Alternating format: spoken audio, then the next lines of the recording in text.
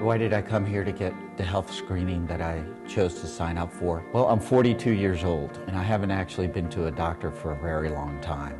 And I haven't been able to get myself checked or have a complete physical, so I thought this would be a good start. I decided to come and get screened because I had a history of strokes in my family, so I wanted to get my carotid arteries looked at.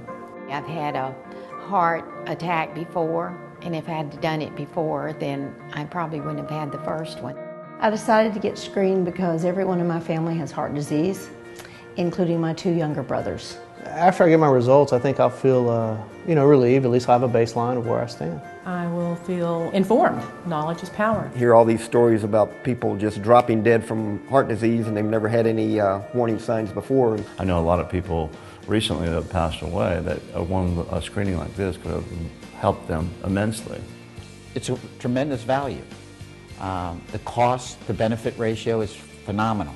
This way of screening is cost effective, and it's quick, and it's a great way to kind of get you on the path to prevention.